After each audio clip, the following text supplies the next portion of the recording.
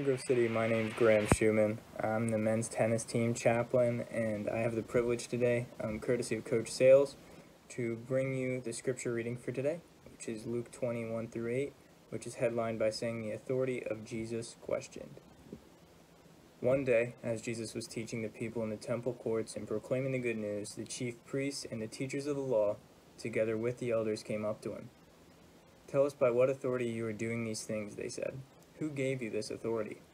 He replied, "I will ask you a question.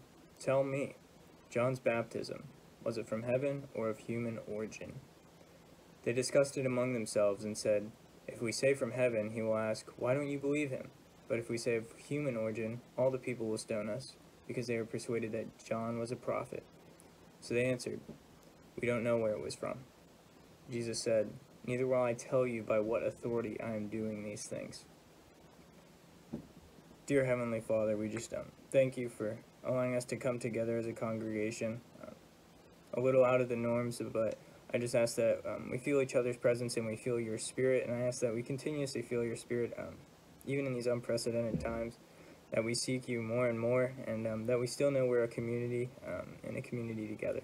I just thank you so much for bringing us here today, and ask that you continuously bless our time in quarantine and allow us to stay safe. In your name I pray, amen.